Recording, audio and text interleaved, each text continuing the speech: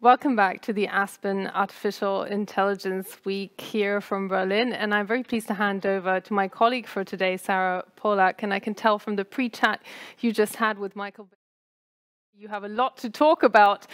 So please take it away for us. You're going to be talking about the cultural impacts of artificial intelligence.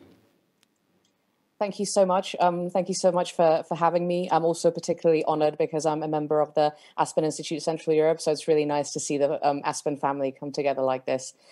Yes, we just had a bit of a eureka moment with Michael, or Professor Michael Betancourt, here in the pre-chat, because his father is an archaeologist who is very active in Minoan Crete, and I'm originally an archaeologist as well, and I actually recall writing essays about the things that his father wrote about. So that was a very exciting moment. And I think that it actually highlights really nicely the multidisciplinary nature of the talk that we'll be having, because AI is often seen, especially by the public and often sensationalized by the media, as a very new type of technology that is only basically reserved for the IT elite, but it definitely isn't that way. We need to approach AI as a new steam engine, as a new invention of writing, because it's essentially a new invention for humanity that's going to shift us into the next evolutionary stage. And I'm really excited to be having this chat with Michael, because he embodies multidisciplinarity as an artist, as a critical writer, as a film expert, someone who really lives and breathes the world around him. He simultaneously sees the practical and socioeconomic impacts of AI, especially on the job industry, but also what I particularly love, just to give you a bit of a teaser of the presentation, manages to tie it beautifully with the philosophies that our modern world has risen from, and things like the Industrial Revolution, which have often dictated the way in which we work and live and structure our lives. So I won't say any more than that. It's a great honor to be here with you, Michael. I'm glad that we're having this multidisciplinarity AI chat. And I've got loads of juicy questions prepared for you, and I'm sure that the public will as well. But for now, I will keep stumm and give space and place to your wonderful presentation that I've seen already, but I can't wait to see again, because absolutely breathtaking. So take it away. Have I been switched? Okay, here I am. Now, let me just share screen.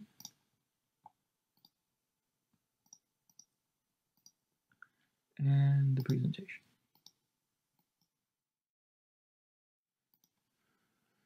All right. I'm going to be talking about the cultural impacts and impediments to what I'm calling the post-labor society that AI presents. This talk is a discussion of insights derived from my analytic work with digital capitalism, and it's specifically a summary of a book called Force Magnifier that was written as a response to the invitation to do this conference last year. This is a talk that's going to discuss 7 issues. I'm going to go through them in order and talk about what they are and what their ramifications are. But I want to start with the question, which is really rather obvious and which we don't seem to ask very often about automated systems and AI. What does AI automate? And the simple answer is human agency. But it's important to keep in mind that not all forms of human agency have the same cultural importance, and not all forms of AI have impacts on production, nor do they all necessarily displace human agency in the same ways. So, keeping those things in mind, it means that we're only going to be talking about a limited range of applications for AI, and in relation to a very particular understanding of human agency. It's one that emerges following the Enlightenment, which we can see quite clearly in Kantian philosophy, as the distinction between what he calls determinative judgment and reflective judgment. These are distinctions in the qualia of human agency, and they have impacts rather directly in the ways in which capitalism has developed and the ways in which we're automating it with AI. Determinative judgment is the application of rules to produce rote outcomes. It's typical of labor. This is not a kind of human agency that's highly valued in Kant's proposal. It directly leads to things like the Taylorist assembly line, where human labor is essentially pre-thought in advance, minimizing the need or role of agency in that production. In contrast, reflective judgment, this is the agency of invention, what Kant associates with what's called genius. This is very highly valued for creative activity. This is what we call agency when we talk about creative activity. What AI automates is a set of decisions made within carefully predefined rules. In other words, AI is an automation of determinative judgments. This is what machine learning is deriving, and what we get with machine learning is the matching of the imminent that we encounter right now to a carefully predefined set of past situations defined by rules. What AI makes discoveries with, and this is what something like AlphaZero is making discoveries with, is the result of a predetermined set of rules in which ramifications and applications of those rules that we do not necessarily see are articulated by the autonomous system, mapping out what all of the potential applications of those rules might be. This is why AlphaZero doesn't play like a program that we've written, it doesn't play like a person, but it plays in an alien way, as Demis Hassabis has noted. Now, what comes into this as a crucial factor is what I call the aura of the digital. This is a fantasy about digital technology that separates its impacts and costs and operations from the social dimensions and social impacts of that technology. What I call post-labor arises as an affect of this aura of the digital. It's a product of how the illusion that the digital is a self-productive domain, that it creates value without expenditure, that it separates quite irretrievably the physical from the implementation, and completely elides social impacts. The assumption that with AI there will be no more jobs for people is a reflection of this fantasy of the aura of the digital, which then makes the obvious question. If post-labor doesn't eliminate jobs, what is the society of leisure? What is it that this post-labor produces?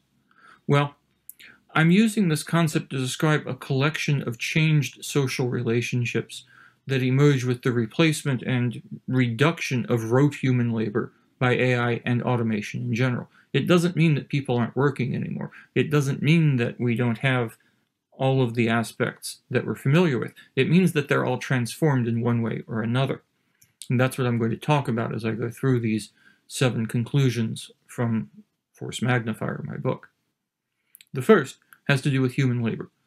What happens when this occurs is that human labor ceases to be the foundation of value, and that ends up being very important because wealth, currency, and commodity distribution are all linked together as proxies for class distinctions, which is to say they're ultimately about labor, how it's valued, and the differential kinds of labor that people perform.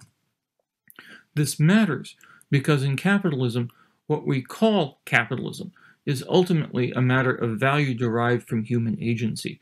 Without human agency, there's no value, there's no distribution of value, there's no exchange values being produced.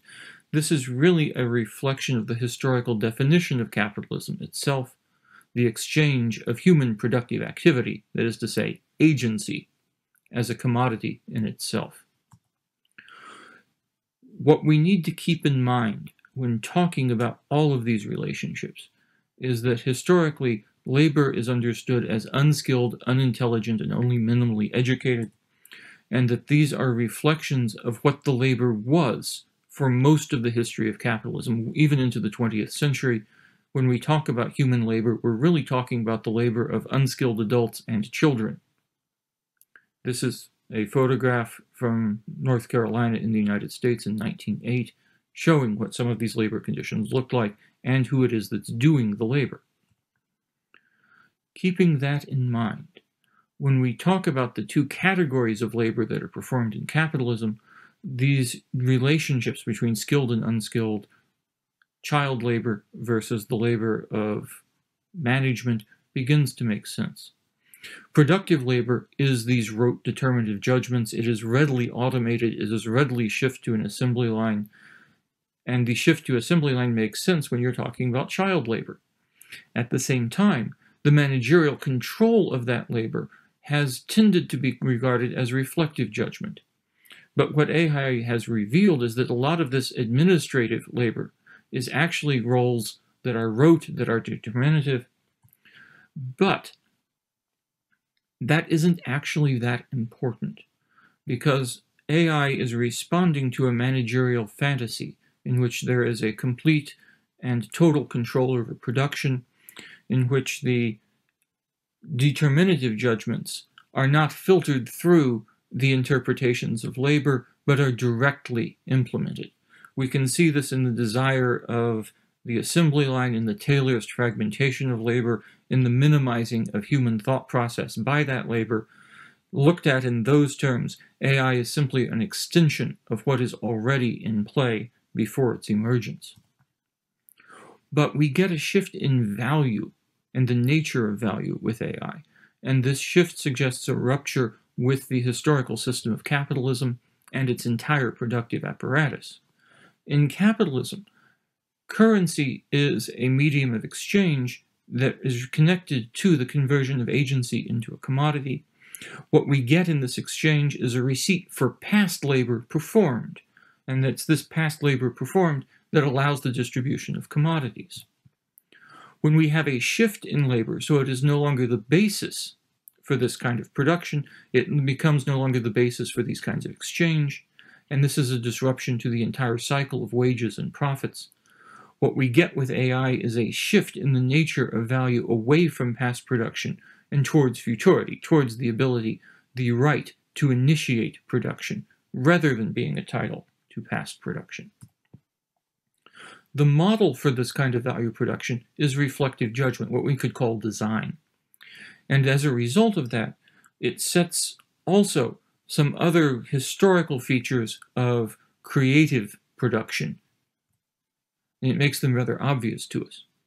We can see at the beginning of the computer era, the computer artist, who's also one of the early computer programmers, Michael Knoll, noting that the creative process is something that happens in the mind of the artist.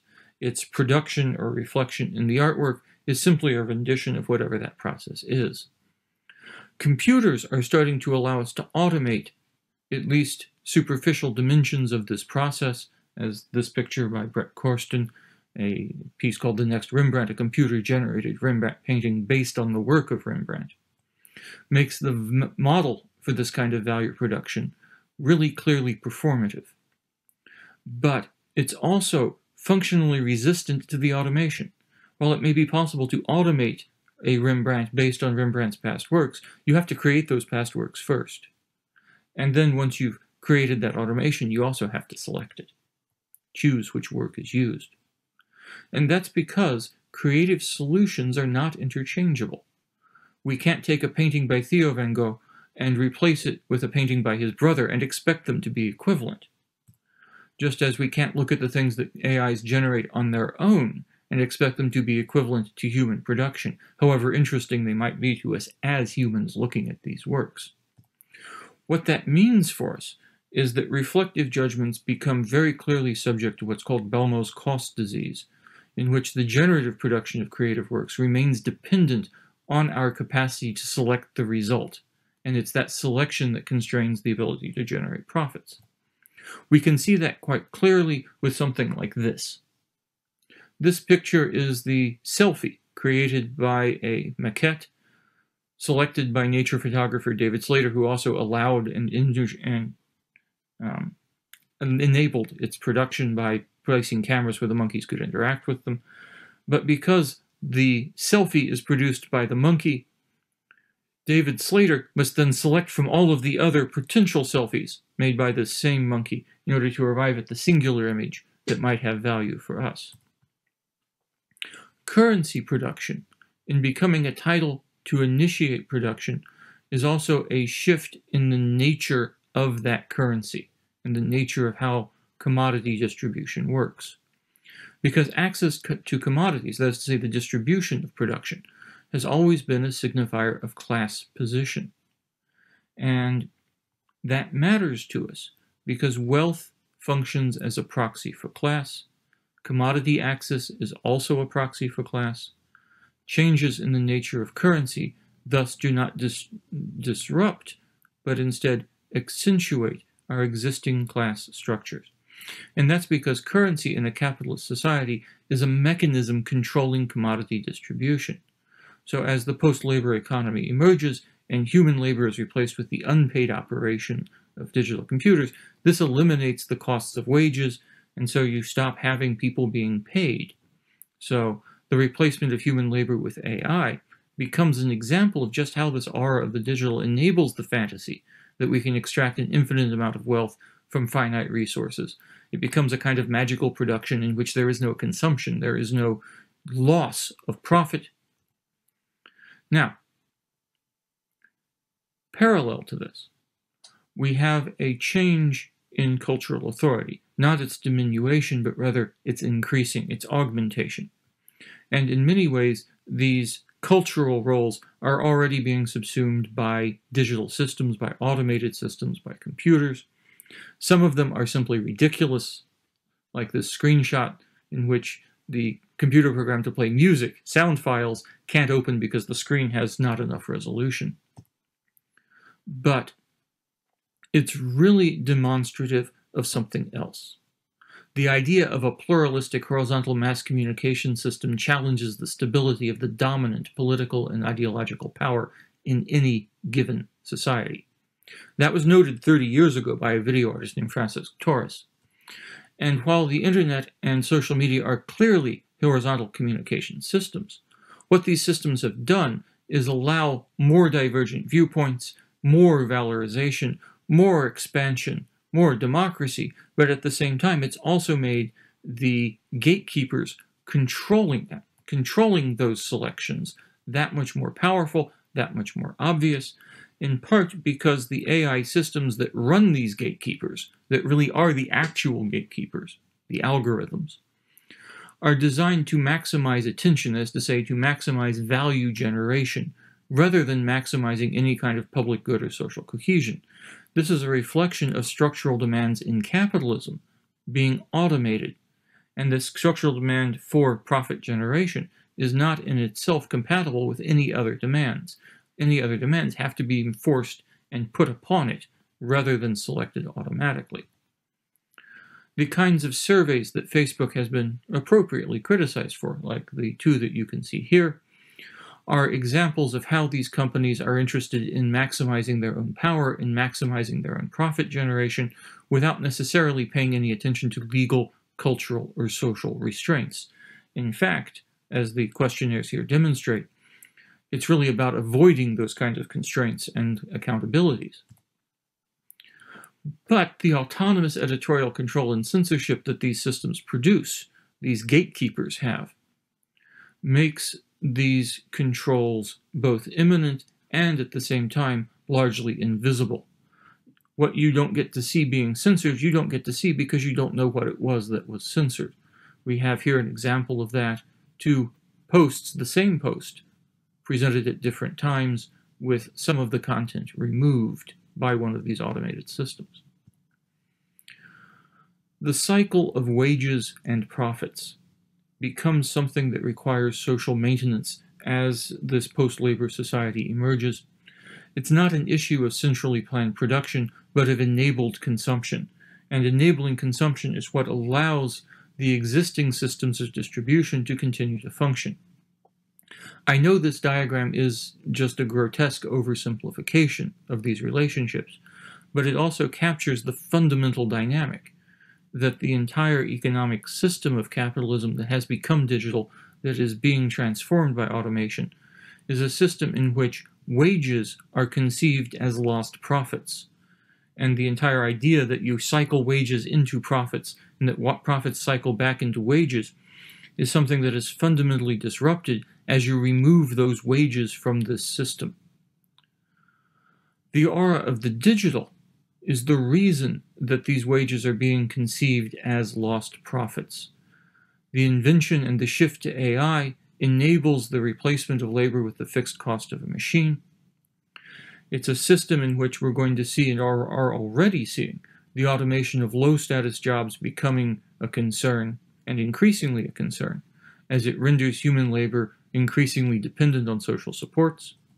At the same time, it also automates higher status and high status jobs, thus eliminating the capacities of the middle class to support the economy through consumption, because it creates financial insecurity for these classes. This is a problem familiar and historical within capitalism as a whole. Joseph Schumpeter, the economist who noted after World War II that the high social dominance orientations of capitalism justifies and in many ways authorizes the deprivation of all the lower classes. What happens as this occurs is that the means of production becomes a commodity in itself. We see a shift to on-demand and just-in-time production that accompanies the elimination of standing reserves. All of these are dimensions of the same process. It's an attempt to resolve the slowing of the rate of profit, and this happens through the elimination of stored value and the conversion of all past production, not to being a source of value, but to being an expense that slows and otherwise impedes the rate of profit. The AI systems and their productive capacity, especially those that are independent of human labor entirely, allow a bespoke production of singular commodities on demand for singular audiences. This is a shift towards custom production, universal and singular production. Productive capacity is the commodity, not human labor, not the thing that it generates, the commodity itself, but actually the production. Universal basic income has been proposed as a solution to the disruption that AI poses for the cycle of wages and profits. But we need to keep in mind when confronting this that consumption, and thus wages, is a proxy for social position, and that it's not just about how much you consume, but what you consume, the costs associated with it, the status associated with it, that really define how consumption is a proxy for social position. And it's been that way for hundreds and hundreds of years. So when we look at universal basic income, what we are seeing are three general models being proposed. The first is financed through taxation and is provided as a direct governmental payout. The second is financed through debt, that is to say, a periodic jubilee that abolishes the debts, allowing the system to continue.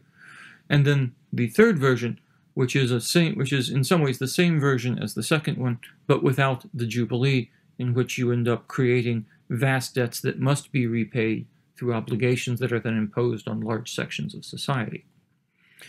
But how we finance this is a question of monetary policy. And what I'm really interested in talking about today is not a question of finance, but of how social factors constrain the implication of any kind of universal basic income. In order for this to work, the goal should be, and really needs to be, to eliminate all human labor as a necessity.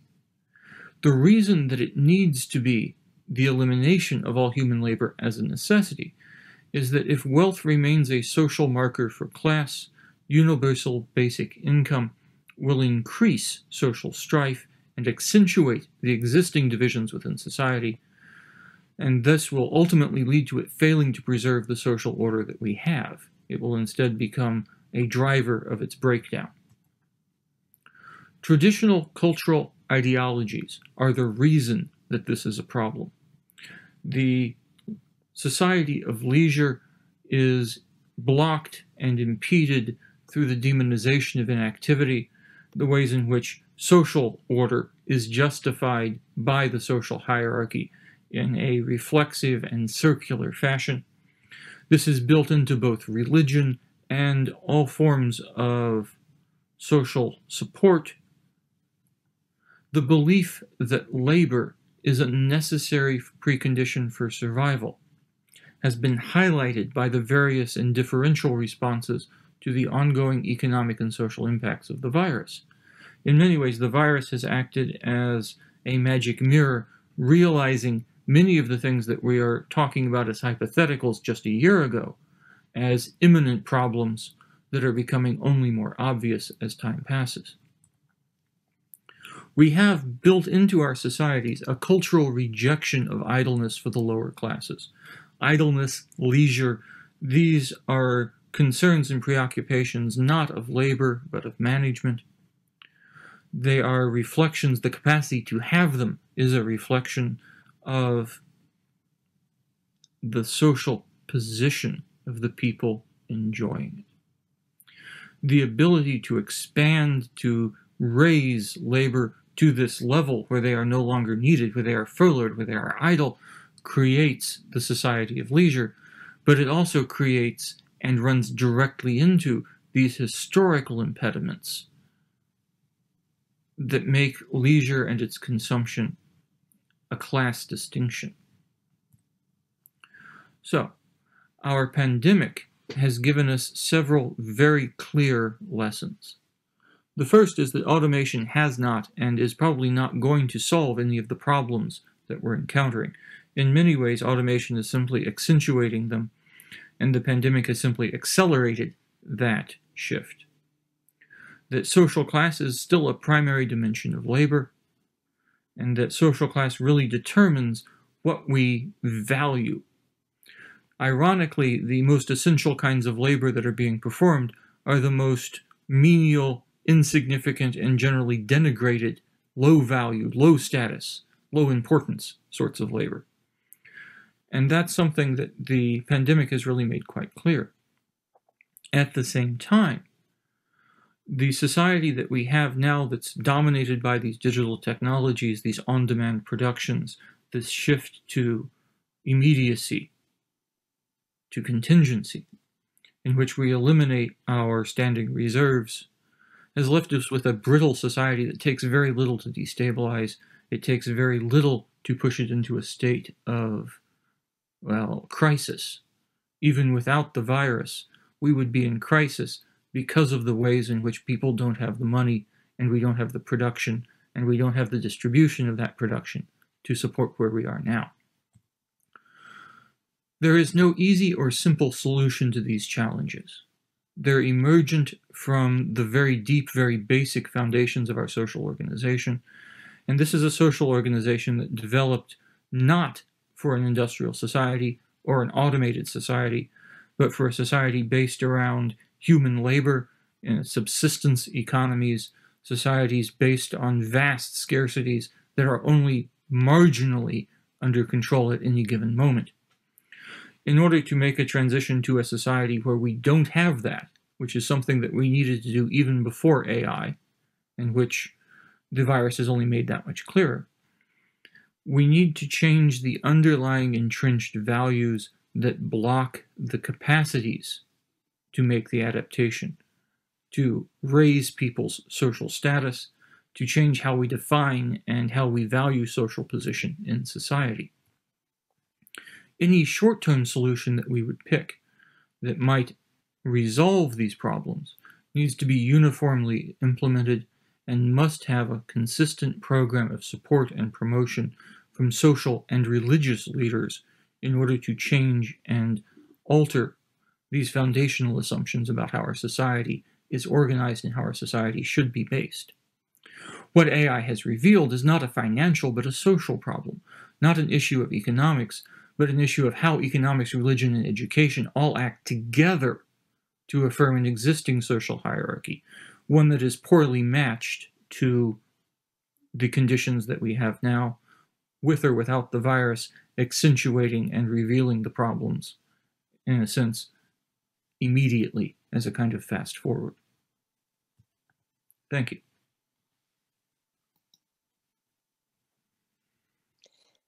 Michael, thank you so much. I feel that there should be a round of applause right now, because this is the annoying thing with online conferences, that you can't easily do that. But I'm completely flabbergasted, because basically what we've spoken about here is things like universal basic income, which obviously is often, again, flouted as a very sexy PR phrase. But what precedes that is a radical socioeconomic change that people sometimes view as separate from the whole debate on AI, but actually those two are really tightly interconnected. And it's a very fine line between realizing the true interconnectivity of new innovations and the socioeconomic structures, and just kind of plain political talking about things that people, states, politicians, things that think that people want to hear, like reskilling, without any actual plan on how to do that. Because exactly as you say, if we really want to embed AI in society and help it change and propel us forward truly, and not just by installing a few apps based on very simple machine learning versions, we will need to really change the way that we think about social structure. Actually, going back to when I was introducing you, and obviously, you know, your father being an archaeologist who studied the transformation of society, the Minoan society concretely, that went through a lot of very rapid changes, including writing and script and culture and iconography. It's not actually that different from what we're talking about here now. And something that I am really fascinated by is the whole idea of multidisciplinarity and what actually encouraged you to take this viewpoint and write your book in the first place, because it's quite a cognitive leap sometimes to even dare go into the arena of AI in this type of like multifaceted way. And I'm just curious, if we start from a really big picture question from my end, how you came about it and what really gave you that impetus of, I really need to write something on this topic. Well, it's hard to know where things like that really come from. But what I can say is that a lot of the time when I read these, and I read a great many things about AI in preparing my earlier work on digital capitalism and preparing the book and presentation for this conference, what I was struck by was just how much it was all saying the same things, and how much of it depended on at least from my perspective, being in a sense an outsider, a set of really obvious to me assumptions about how society works, what can change, what can't change. It's been said that it's easier to imagine the end of the world than the end of capitalism. And yet, a lot of the things that are being talked about with AI point towards an end of capitalism, at least as we understand it, a fundamental transformation of the whole system of value, the whole system of exchange, the whole notion of social position. If consumption is a marker for class, then industrialization undermines those markers. Historically, 200 years ago, 300 years ago, the aristocracy have a very different diet than the peasants. They have very different lives than the peasants. Not just because they're aristocracy, not just because they're peasants, that's just a shorthand for what's happening. But when you have industrialization come along, suddenly you have people eating very similar foods, having very similar products. In some cases, especially in the 20th century, they have the same products. If the Queen of England wants to drink a Coke, she's going to drink the same Coke that the bum up the street from me here in Savannah is going to drink. And no amount of money will get her a better Coke than that bum has. That's a major transformation in society, but it's one in which we really haven't thought through what that means. But we're now in the process of implementing this automated production that allows everybody to have a custom item that's completely unique and special and just for them. And in a way, we already have that. Every time you type a search into Google, you get a custom set of results just for you. If you have a Facebook page, your feed is filled with custom results just for you.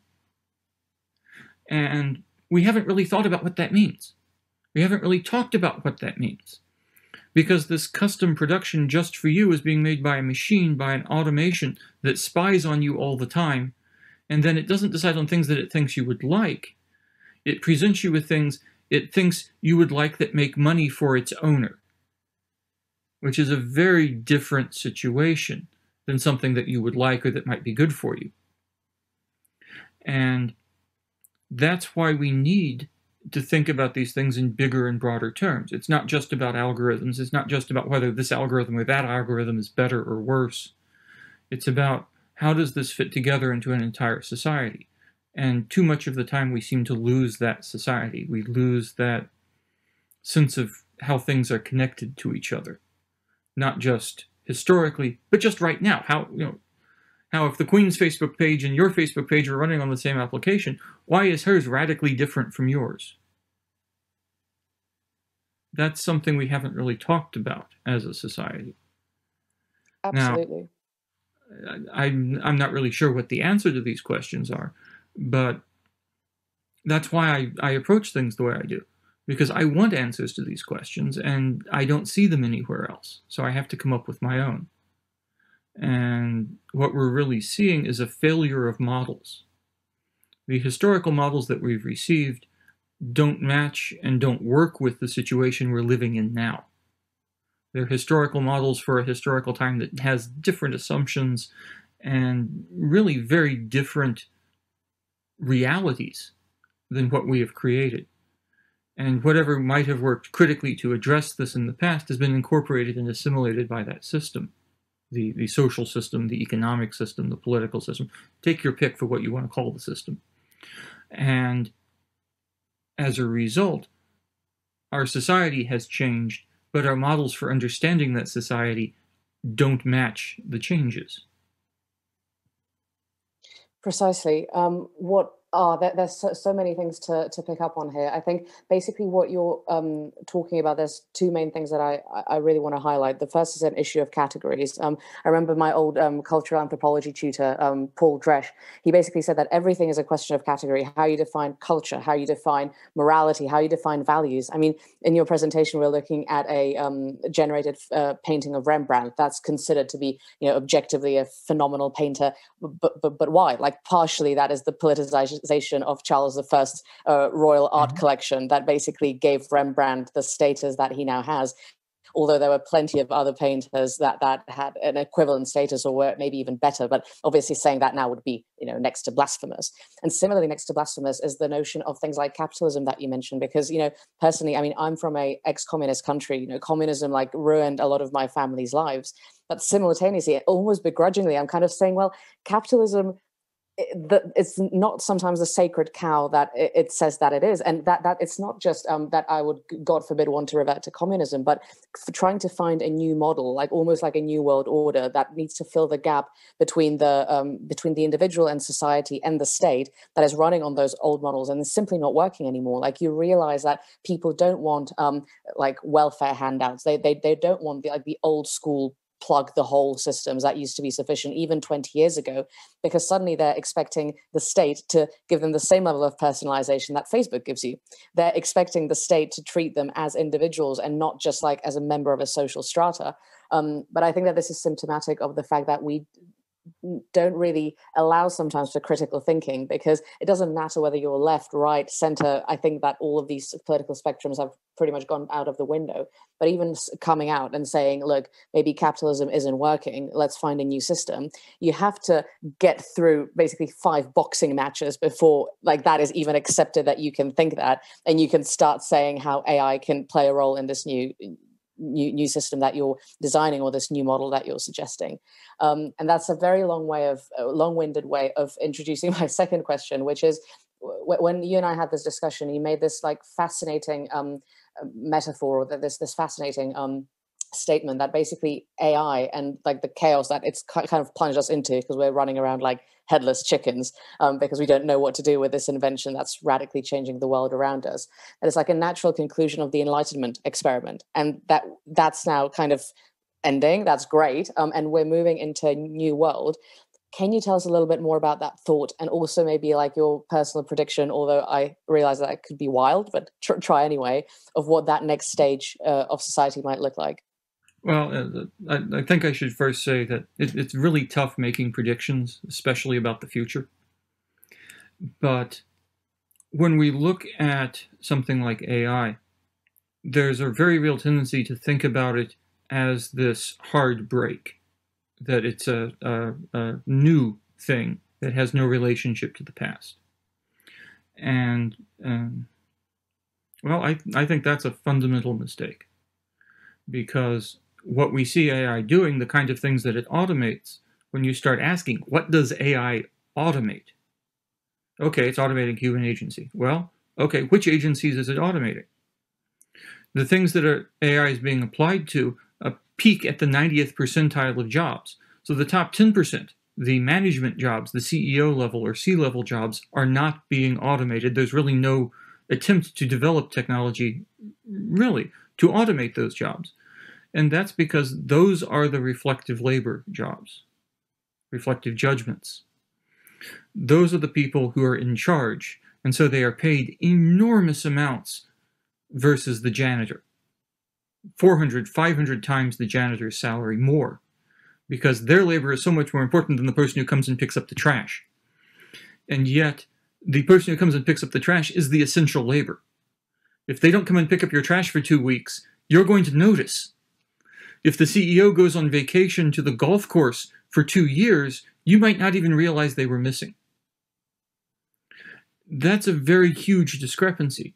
And it's a discrepancy in value, it's a discrepancy in labor, it's a discrepancy in essential and unessential, but it's also a discrepancy in classification of activity. Because the picking up the trash is so rote, you can build machines to do it. The CEO's labor is supposedly so not rote, you can't build machines to do it. And that's a very interesting dynamic from my point of view. But what it reveals is the continuity going back into the Enlightenment, where the idea that you can build an entire economic system around the transformation of human agency into a commodity, that is the Enlightenment. Capitalism is the economic system the Enlightenment proposes. It's enacting what the Enlightenment is describing. And instead of being emancipatory, for most of its history, it was horribly, horribly totalitarian and repressive.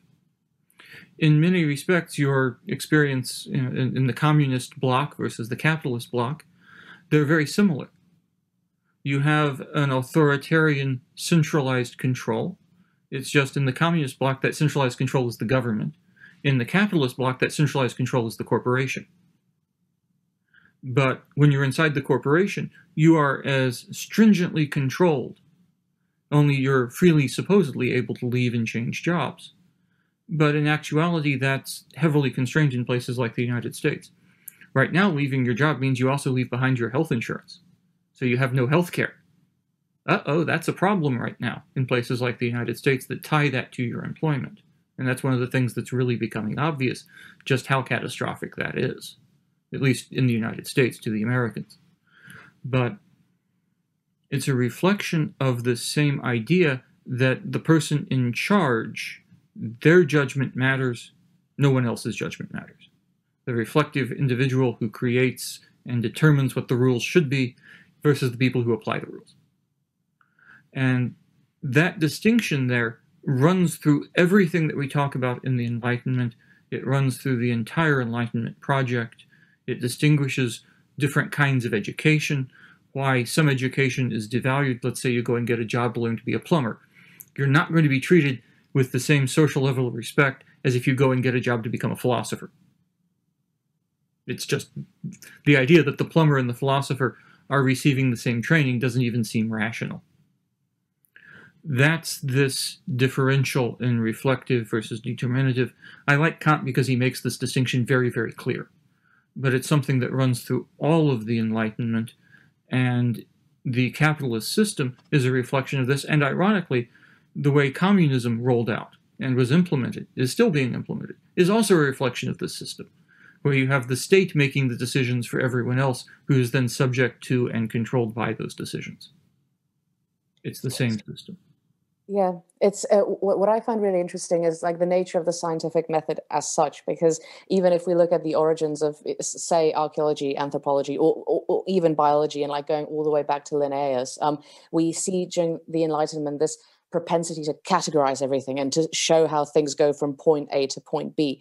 I personally think that, and there is historical evidence that humans have always have had some kind of like cognitive propensity to explain the world around them. They either did it through religion or magic, or then later rigorous science, which sometimes has very similar findings to something that David Copperfield might produce, because it is basically like often like the hypothesis building and it's proving, making differences between the Western scientific method and something that the Zande in sub-Saharan Africa do with their oracles is actually based on a very similar principle, but obviously colonialism has made one superior to the other.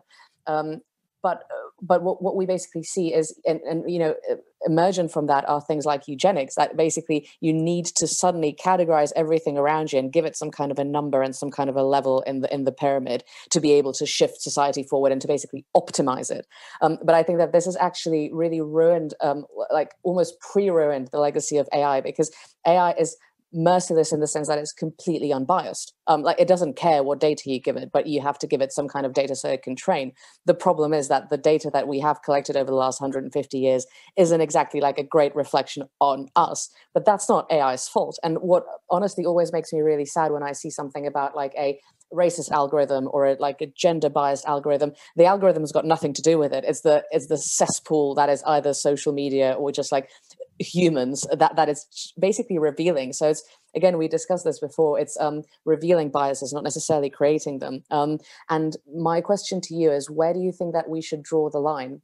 Because obviously like you can like manually mute the algorithm or like create it so that it makes you very happy and so that it erases all these problematic parts and makes us look fantastic. But then you're basically bastardizing science. Or you can say, yep, take the data. It's not going to be pretty, but at least we know what we're dealing with, and we can deal with the postdoc situation in its true form. Where do you, and obviously regulations and the state are the ones making these decisions often, sadly. Where do you think the line is drawn, and how do you think that we should approach this from the state perspective, but also the corporate perspective, treating those kind of equally, given on what you just said. But then also, how do you think that the public should be engaged in this? Because it's often the public's data that are being used to train these algorithms in the first place. So I feel that they should have a say. Well, right now there's a whole lot of talk about data as like the new oil. It's the new commodity, that everybody needs it. But in many ways, the technology is already in the process of moving away from this big data approach, where we're already starting to build systems that derive all of their data autonomously. You give them a rule set, they apply the rule set, and in applying that rule set, generate all of the potential outcomes. This is something like AlphaGo in the way it plays Go or chess, or AlphaZero, which has no data. That's why it's called zero. But the problem is we keep thinking about and talking about bias like it's something separate from that we can remove it, like it's eliminable. Like you know, the bias is there, but if we take it out, then everything's fine. But you can't take the bias out. Bias is inevitable. Bias is in some ways something you cannot eliminate. You can only mitigate it. And we need to be talking not about eliminating bias, but mitigating it, about imposing controls so that we don't autonomously generate negative outcomes that we don't want and not even know we're doing it, which is the real danger of these kinds of biases built into AI systems. And the reason for that is most of these AIs do not have transparency, accountability, or explainability. We don't know what they're doing or where the data is coming from. We don't know how that data has been selected. It's not accountable to anyone. There is nobody saying, there is no office or business or organization that looks at the data and says, okay, is this data itself inherently biased if we're building from data? And there's very little attempt to explain any of this. The technology is left as, like you said, a kind of magical effect. This is the aura of the digital, that it's a magical thing that just generates value. You turn the crank and money comes out. And those are things that we have to consciously work against, because they're ideologies that in many ways our technology has reified, that our technology internally references consistently as justifications for how it operates and as ways of evading any kind of oversight. Now, whether this oversight is internal to a corporation or from a government or even transnational is a different issue than the issue of bias. They get bundled together because very often the only way to address bias is through this kind of oversight. So we tend to think of oversight and bias as being the same thing. You have the bias, you have the oversight that corrects it. But we need to think about them as separate issues. How we have oversight is not the same as how we have bias, because the bias is never going to go away. Nothing that we do will ever eliminate it. If you have to make a selection from 10 options, you're going to make a choice, and that choice is going to be biased for the other options that you didn't select. So it's always going to be a political question, what we call bias and how we address it. What we need to do to address it is to make it into something that everyone involved is at least on a level playing field, has the same information, Right now, so many of these algorithms are trade secrets. They're locked up behind closed doors. The data is kept secret. It is kept hidden. It is proprietary. That makes any kind of oversight almost impossible. And as Facebook has demonstrated repeatedly, as Google has demonstrated repeatedly, as Microsoft has demonstrated repeatedly, even as Ford Motor Company has demonstrated repeatedly, or Volkswagen has demonstrated repeatedly, or any corporation has demonstrated repeatedly. When they're motivated by profits, we cannot trust them to oversight themselves. It's a really interesting thing that you've pointed out, which is basically, again, it's almost not a question of access to AI, or the technology. It's access to information about AI, because I've spoken to a lot of friends who have worked in these grand corporations who shall remain nameless. And the people actually working hands-on with these algorithms that are behind closed doors, they're very explainable. Often they're actually like almost not childishly simple, but they're really not the rocket science that they claim to be in the PR manifests that come out about them. But obviously, these people can't speak about it because of the nature of their employment contract. If these people and these people that I know have definitely tried to make it open source, which would mean democratizing the technology, getting it out there, that's a huge internal battle. That's intellectual property of the company. Even if you do it in your own time, it's still their intellectual property. So they basically own your brain. And speaking out about the fact, obviously, the company is never going to allow you to say, oh, this algorithm that's like running half of the internet is actually pretty simple. It's basically a statistical model. But I can't say that because I'd be kicked out and I'd be hounded till the ends of the earth. But then what basically happens is this Chinese whispers where you've got the very mundane like AI reality at the bottom, and you've got people mystifying it until it gets to the CEO levels or like the C-level people who maybe like joined the company like 10 years ago, but that's already like ancient by the state of like modern technology development. So they're actually not even hands-on anymore, and they don't properly know what is going on like underneath the hood of the car. And then basically, but who are the people then talking to the politicians who are making the regulations? It's these C-level people who don't even properly know what's going on inside their business. And then the politicians have no idea often, and they just like cherry pick whatever's like best for their digital strategy, and they go, voila. I read this thing about the EU regulations, I think it was yesterday, where basically we need to regulate AI so that it's only used for purposes that like don't what was it, like harm humans or cause death. It's like AI is not going to cause death. It's a statistical model. It's the people that are using it in a terrible way to, I don't know, switch off energy in a city that is going to cause death. And it's this access to information that is creating, as you mentioned, the aristocracy, this new meat-eating elite that's got access, but not necessarily knowing all the facts about what's going on underneath them. And again, this is like a long-winded way of saying that throughout history, we always see people organize themselves in some form of pyramid or in some form of model. Do you think that we need to work with the fact that whatever system comes next, even if it tries to be utopian and like universal basic income, having like AI powering our society, that it's still going to be biased because there's something that's been in us for millions of years that we just can't get rid of because we're humans?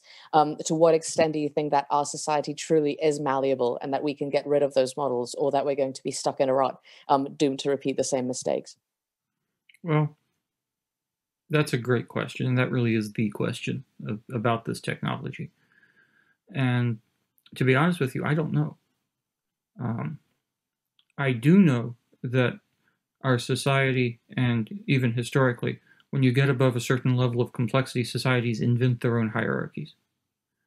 And the hierarchies happen for a variety of reasons. And it's not the issue of the hierarchy that's the problem. It's the issue of how you administer the society within that hierarchy. If it's a hierarchy constructed so that the people at the top are allowed and encouraged to prevent anyone below them from getting whatever it is that they need, from getting whatever it is that is required just to survive, and then they are punished for it and taught to dislike themselves and internalize the punishment, so that if they're not working harder and faster and better and more, then they're bad, which is really the last 250 years, then yes, of course we're going to have problems. Now, is it possible to imagine other sorts of society? Certainly. Are they utopian? Not all of them. many of them could very well resemble the society we have now. It's simply a matter of to what extent do you build a society that authorizes and enables this vast disparity between the person at the top and the person at the bottom. And that disparity is a very recent invention. In the United States, it's less than 50 years old. After World War II, the disparity was orders of magnitude smaller in the United States. And the country was more egalitarian. It was able to adapt and, in fact, embrace some kinds of social change that it's now struggling with as the economic disparity has increased once more. In many ways, without that amelioration of social position and social distinction expressed through consumption, expressed through disparities in wealth and value, it's very hard to imagine something like the civil rights movement succeeding. It's easy to forget that a big part of the civil rights movement is organizations like the SDS, the Students for a Democratic Society, who are largely white, affluent, and liberal. And without that additional support, maybe civil rights might not have happened the way it did. It might not have happened at all. It might have been put down in the 1950s, the way the South in the United States was trying very aggressively to put it down. The Freedom Riders were not all black. Many of them were also white. Many of them were Asian. And it's hard to imagine that today, with the society being so polarized in the United States, with many societies being just as polarized internationally, that achieving a more just, a more democratic society means achieving a society like that for everyone. Not just addressing the economic disparity, not just addressing disparities in social position, but in working actively to reduce those disparities. And it is possible to imagine other societies. We've seen them imagined as recently as 50 years ago. But our contemporary moment has trouble imagining something happening a year ago, remembering something happening 10 years ago. The turn of the century is, it seems, especially from the perspective of 2020, to be in some other world. And yet it's only 20 years. So most of what we need is a little more perspective. Now, the problem with telling and saying we need more critical thought, more critical discussion, is that most of industrialization has been about telling people not to do that, not to engage in that critical thought is above their social standing, it's above their pay grade, as I've heard people say. And that's a problem too. But that's what I mean when I say we have to, as a society, choose to change the values of how we distinguish and how we organize society. Absolutely. Yeah, and the whole idea of even like popularizing science, I've come across so many times that you have people from top academic institutions, and they actually feel sickened by the fact that they would have to cheapen their work and digest it for the public. Maybe I'm saying this in a little bit of an extreme way, but the idea of like giving something to the public is often seen as like degrading it, whereas actually, or it's seen as communist, and it's none of those things. It's actually just like making information accessible and this democratizing society, which is what the internet has been doing basically as a byproduct by accident for the last 10 years especially. But I would love to chat, but fortunately / unfortunately, we have questions from the audience. I have to shut up. I have to shut up, and I have to give them precedence. But they're fantastic questions, and the first one is, what have experiments with the universal basic income revealed, or are the models employed to date overly flawed? And I also am very aware that we have roughly 4 minutes, 3 minutes until the end. I can answer that quickly. The biggest flaw with universal basic income is the fact that we haven't actually had it roll out at scale. All of the experiments are 100 people, 500 people, 1,000 people. This is little more than a handout to a small group. Do universal basic income on a state scale and see what happens. Absolutely. Not just a one-time stimulus check, but actually roll it out and see what happens. That's something nobody has tried or even done. So we really can't say whether it's going to work or fail or anything, because we have some models, we have a couple of tiny test cases, we have no idea what happens at scale. Yeah, so a true rollout rather than a proof of concept, as is popular with many startups. And actually, maybe you could even give a yes or no answer to this, if possible. There's basically a question whether, as AI becomes more prominent and traditional labor becomes less so, do you think that professions in art and culture will become more popular and attain a more central standing in society? Traditional art and culture? Probably not, but it depends on what you mean. If you include things like video games, animated content, including photorealistic animated content, which is what's coming next, it's already here in some ways, then sure. But it also means that you're not going to have the cultural gravitas around a seminal work like, say, Moby Dick. When everybody has their own version of Moby Dick, where they get to be Ishmael, or they get to be one of the other characters, or they get to build Queequeg's coffin, it becomes kind of weirdly horrifying if you have that traditional set of values in mind. But it's a different set of ideas. Benjamin Franklin commented 300 years ago that the idea of everybody being creative sounded absolutely horrible to him, because then no one would buy his books. And that's when profit is key to what you're doing. Michael, thank you so much. It's been such a stimulating discussion. I'm sure that you and I will have a bit of a follow-up on this as well. And it's been a real honor being able to moderate this discussion. I'd really like to hand over, well, no, I don't want to hand over because I'd like to stay here and chat, but I have to hand over for the sake of time to the moderator back at the studio. I've been Sara, and this has been a great sneak peek into your book, which I encourage everyone to run and get. As well as a beautiful summary of the role of AI in society from a multidisciplinary perspective. Thank you. No, thank you for having me. Sara Polak and Michael Betancourt, thank you so much for that very profound exchange, and also proving that critical thought should be above nobody's pay grade, and what the reasons for that are, I think was highlighted by your debate. Thanks so much. And with that talk, I would like to wrap up today's second day of the AI week of here at the Aspen Institute in Germany.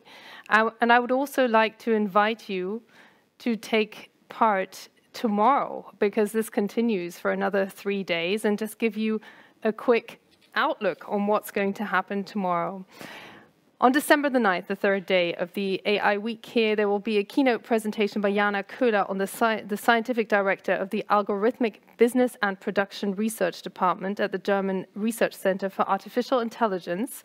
So the titles are getting longer here. There'll be a debate on the big player startups and the innovation paradox. And there will be a conversation in English with Mustafa Suleyman, the co-founder of DeepMind and vice president of artificial intelligence at Google. So with that, we leave you for today and hope very much that you'll tune in back tomorrow on Wednesday for the AI week here at the Aspen Institute. Thanks so much for being with us today.